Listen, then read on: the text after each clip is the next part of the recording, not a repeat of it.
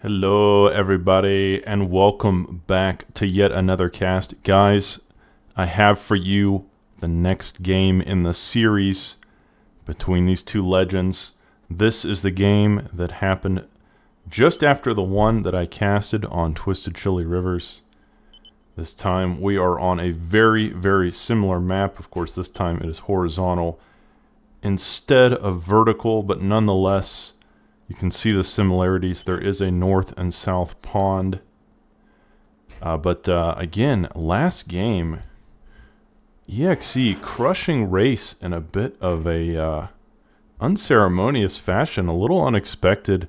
The game was turning out really well, but EXE, with his air power, with control of the skies, did take both islands and then had a massive resource and positional advantage. So we'll see, can Race get his revenge this game? Race, one of the best macro players that we do have in the community. So guys, if you haven't seen the first game, please go watch it. I'll link it in the description. But this second game is definitely going to be a banger. I'm sure that Race is going to be thirsty for his revenge after what EXE did to him in such cruel and unceremonious fashion in the first game. Now, let's talk about the differences from this game.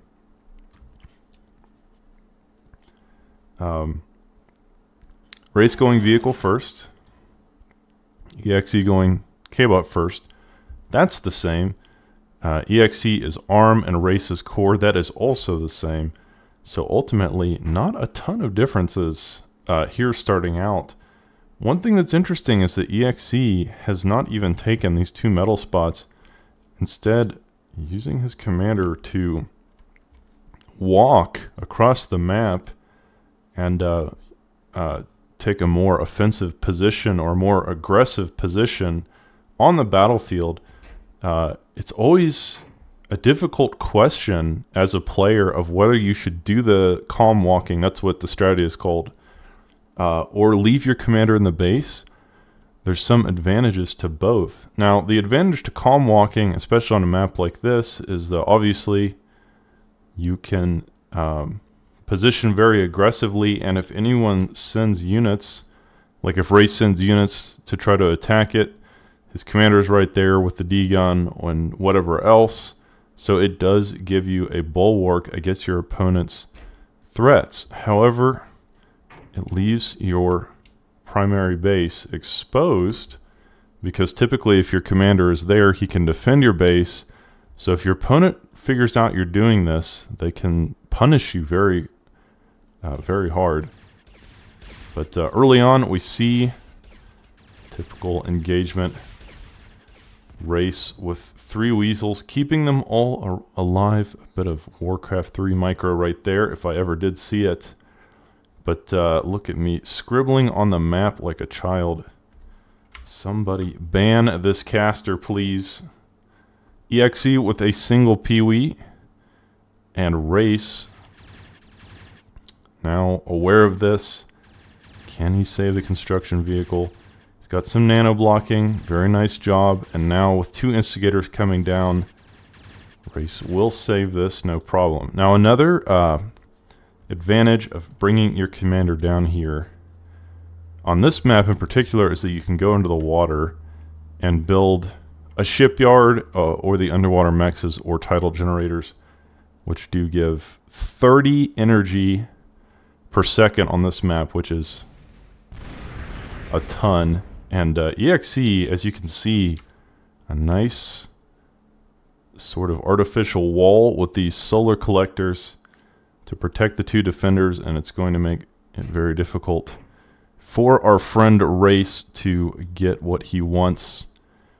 Race, like I said, fuming from the last game, ready to give EXE the spanking he so desperately deserves, but EXE not willing to go down without a fight, building a shipyard. So in the last game, EXE built a shipyard in both the north and south ponds, and I have to say that decision, I think, definitely contributed to his victory there, because Race mostly was just going hovercrafts. As I mentioned many times, ships do beat hovercraft in a stand-up, straight-up fight. So EXE having a naval presence in both pawns certainly contributed to his control of that game and ultimately giving him the victory. He did build hovercrafts as well, but he did not really commit to hovercrafts until he already had control of the sea. So once again, EXE with the early naval play. I'm not sure this is how I would do it if I played this map myself. Again, he's building a structure that can only protect this tiny area of the map, but it will do it extremely efficiently, and I think that's what EXE's going for. He still just has his K-Bot lab. Like I said last game, the order in which the players construct their production structures will have a big impact on the game. Now, EXE playing with fire a little bit here. He doesn't have a single defensive structure, not even a missile tower in his main base, so even a bomber could fly over and destroy all of that. His commander isn't there. EXE, very risky game plan. But EXE knows danger. That is his close friend and confidant.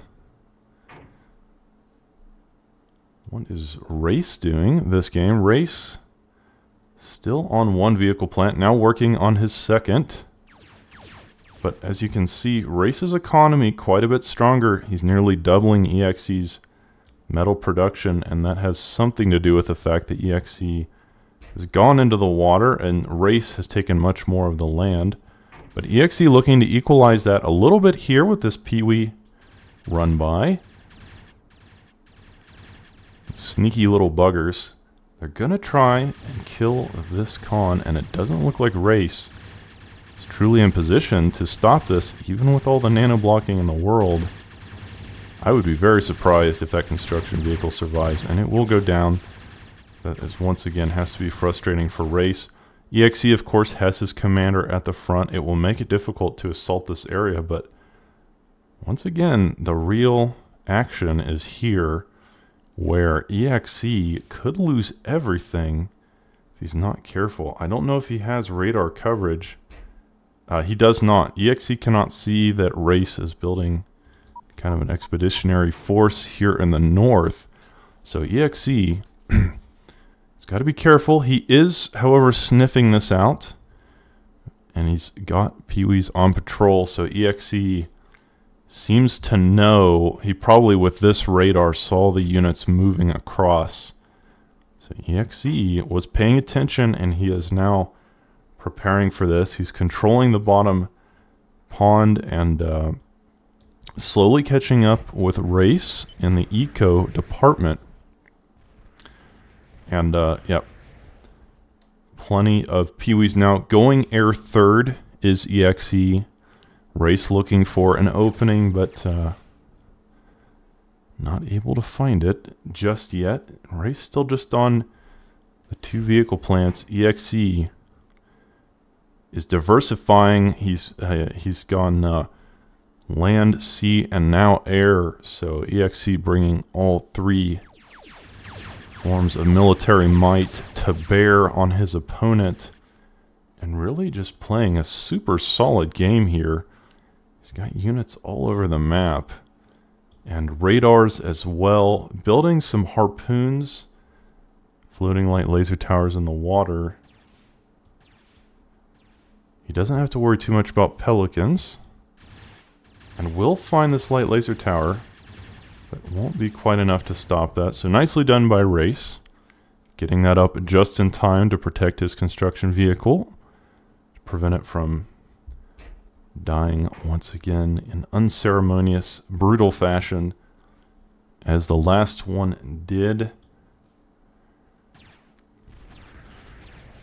But I do have to say, EXE just doing a lot with a little here. That's what it feels like.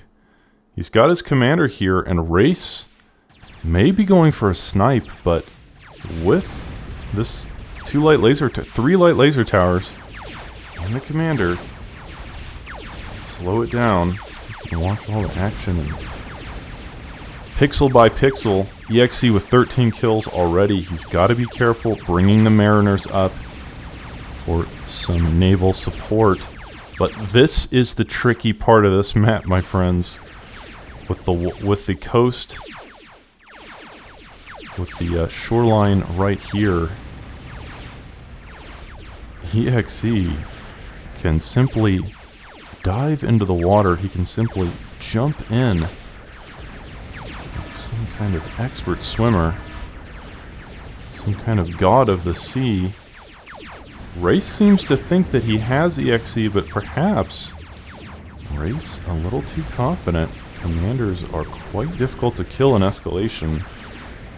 Even though he's taken ungodly amount of laser fire, he will stay alive, and with the Mariner support, he will walk away with his life. So again, as I was saying before, EXE doing a whole lot with a little here. You can see with just his commander and a few laser towers, he killed Race's whole army basically, and that's going to give EXE a huge advantage. But hold that thought, because Race was also attacking in the southeast. As I mentioned before, this base is vulnerable, but I think there are just enough Pee-wees to push this off, and now he will be able to reclaim some of that and rebuild it without too much trouble. But once again, Race doubling his metal supply.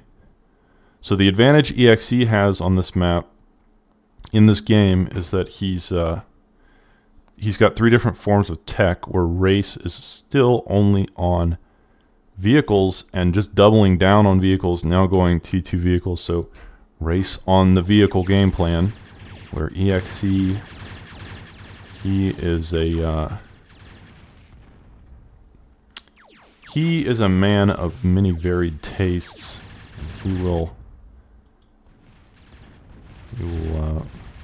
be an aficionado of land, sea, and air this game. A single leveler causing a lot of damage, but fighters in the mix now, and we already saw in the last game how much domination EXE was able to employ, or able to wreak on his opponent, how much devastation he was able to afflict his poor enemy Race with.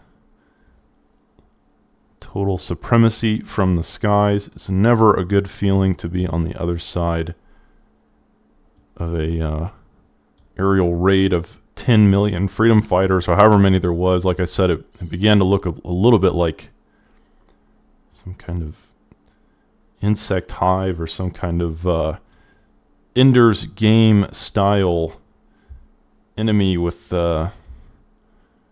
billions of insect-like ships, and all just sort of prancing around, waiting for that opponent, waiting for that moment to strike, circling like hawks.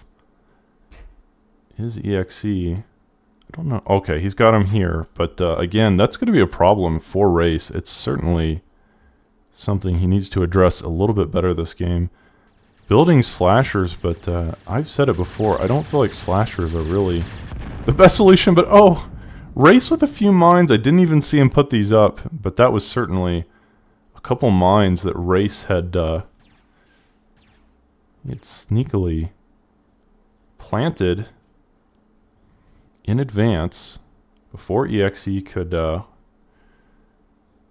get his, EXE really hasn't been ultra aggressive this game. A couple raids early on, but giving Race time to build a bit of a minefield there. But unfortunately, the mine's not quite enough to kill all these Pee-wees, and it's strange to see that EXE is still building Pee-wees.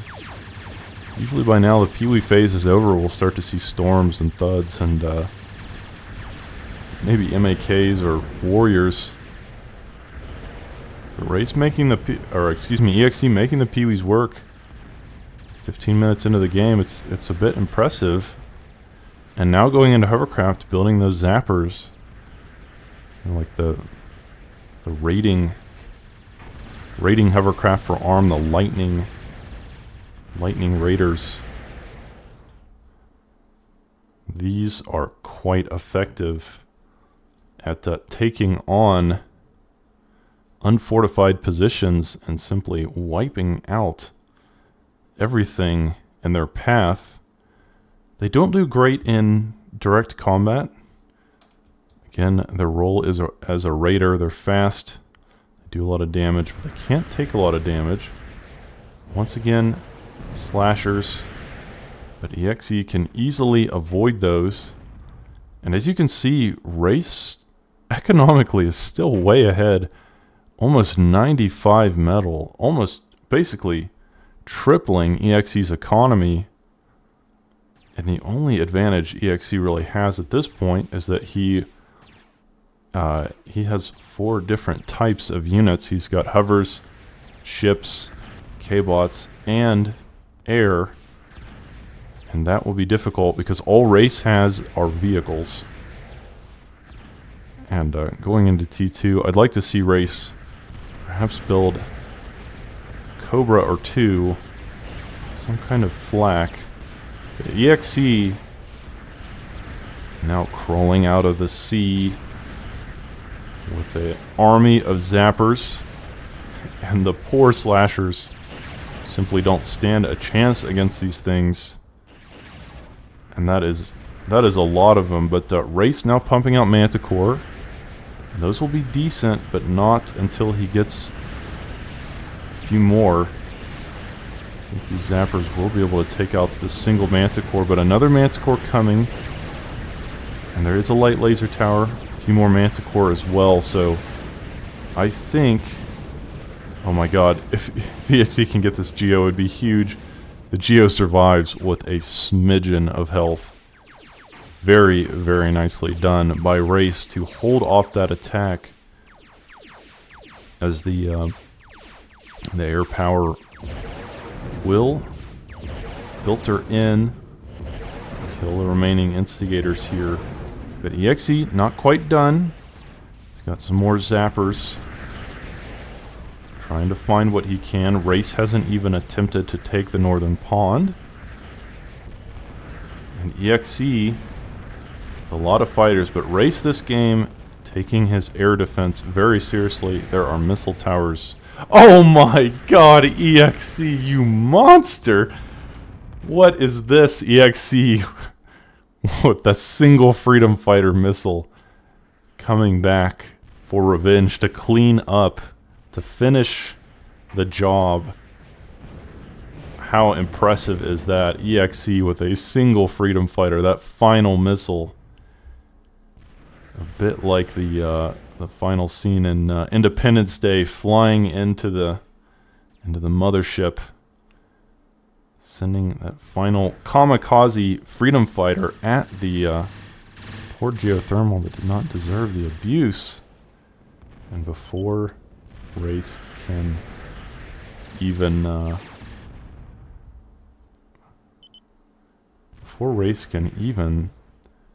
repair it, it will die.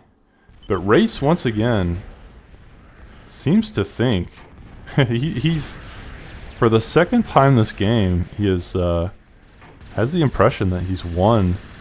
He's telling EXE that basically they should go to the next game, that it's over. He feels like he's so far ahead, and he is pretty far ahead economically, but to count EXE out like this, I don't know, my friends. I think EXE is the kind of player that you do not want to underestimate. You do not want to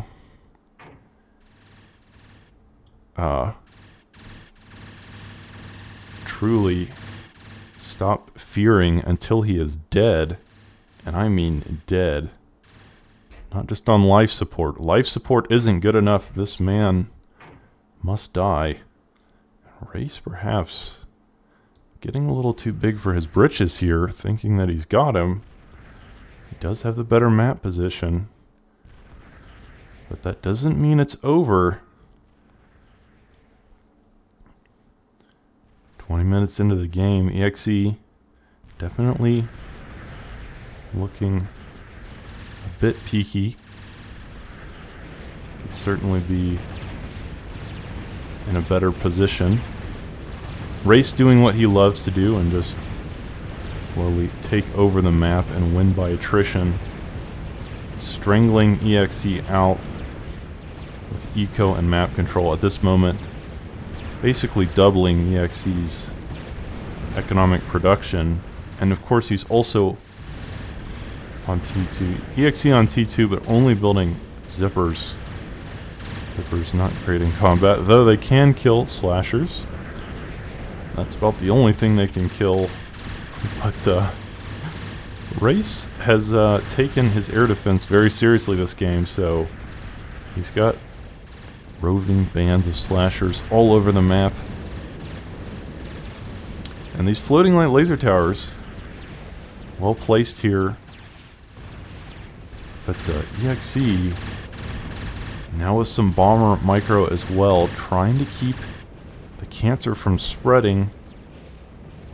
And building some defenders over here too. I don't know what that will accomplish, but if nothing else, it's kind of funny. He's got kind of a mini base behind enemy lines. And using these bombers in the places that Race does not have any air defense. But again, Race really committing to the air defense game plan. He's got Manticore, he's got slashers, he's got missile turrets, he's probably got flackers somewhere. EXE, some nice bomber micro, but it may not amount to much. Race has now found EXE's secret base, but once again, Race saying in the chat, better go next. Race confident in his superiority this game. He really thinks he's got him. It's the third time this game that he has kind of assumed that he's won, but has he won? As a caster, I would say the game does look bad for EXE, but to count him out, I don't know if I would do that even on my best day. But Race is now on advanced air, and like I said, Race, you can tell, learned his lesson from the first game. In fact, maybe even overreacting. He is going every anti-air, every form of anti-air possible this game. He's on Vamps, he's on Pulverizers, he's on Manticore, and he's on Slashers. He's just not going to let EXE win in this extremely dishonorable fashion a second time in a row, but what can EXE do here? It does look bad, I admit. EXE struggling to find an answer, pumping out spiders, but paralyzing Race's army. Probably not going to be the way to win. EXE. Oh, EXE's strategies are always so fun. He's building a third hovercraft platform. He's decided he wants to go into hovers. I don't know how he made this decision. Advanced hovers might be a thing, but just 3 regular hovercraft platforms. I don't know. I think Manticore counter the T1 hover pretty well. Maybe some T2 hovercraft could stand up to the Manticore, but I don't know. Yeah, I do agree with Race. It is looking a bit dire for our Russian player, as Race, with enough air defense to protect him from Doomsday here. And now he might even lose, EXE might even lose this, his starting base, essentially, as a huge army of Manticore does come down, and these spiders not really reacting in time. EXE attempting to build Mavericks. He only has a couple so far, but Mavericks will be well positioned against Manticore. You can't underestimate that Maverick DPS. It is unbelievably high. So EXE may have pulled off a miracle defense with 3 Mavericks. The third one almost finished now. Race once again indicating that he thinks the game is over. EXE telling Race that he let him win. Race doesn't seem too happy about that answer. Understandably so, but once again, I think Race perhaps being a bit too confident because we don't know what EXE, we don't know what else he has in store just yet. Granted, Race has most of the map except for this tiny corner in the south.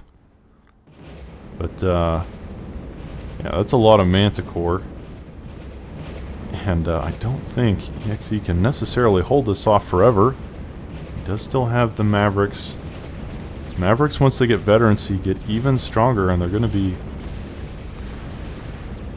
well positioned.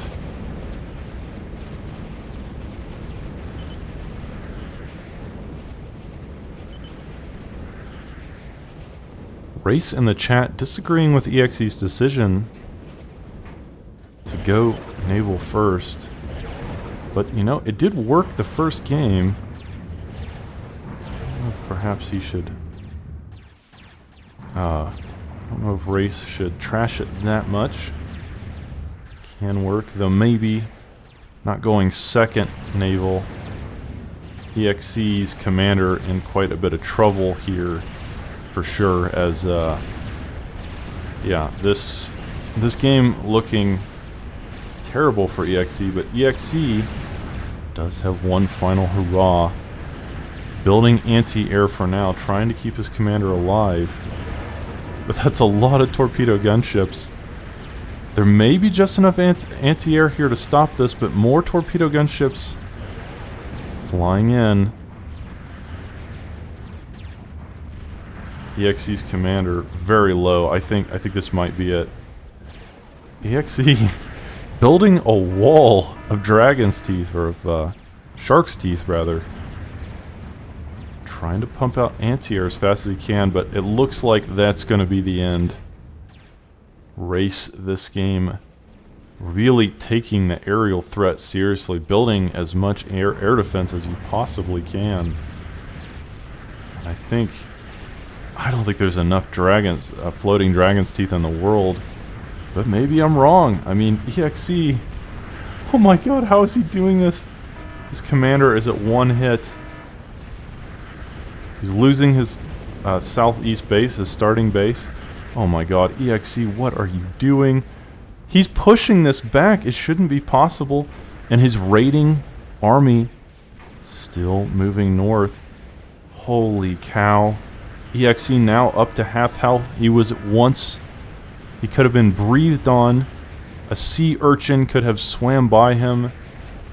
But now, he's still alive and sending his army north, even as he loses his starting base.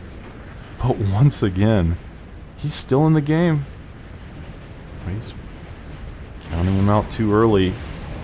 But Race perhaps thinking that... Race saying game to forget. Race clearly unhappy with this. He seems to think that he's wasting his time. EXE considering this a challenge. The keep your commander alive challenge. And certainly he will do that, but yeah, it's got to be frustrating for Race, who is now moving to T3. So again, guys, this is Race's style. He does love to take over the map and then simply crush you in a sort of stranglehold of map domination. But yeah, EXE, I think Even with that impressive defense, I don't know if it's going to matter. That is a lot of units.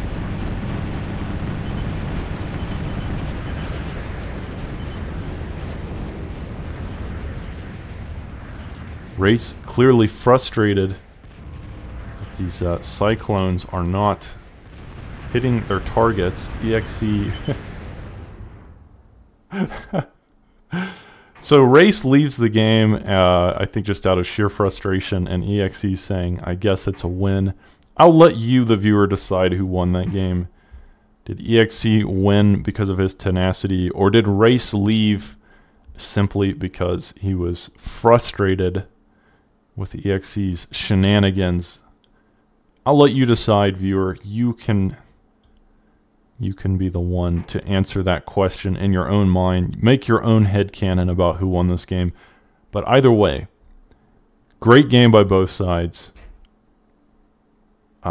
Great job by EXE, staying in the battle till the end. Great job by Race, shoving him into a corner and then eventually getting tired of it. But I will say this, there is a game 3, so there will be a final match, a final conclusion to determine who is the winner once and for all time between these two players. So guys, if you enjoyed this game, please like and subscribe, and I will catch you on the next video.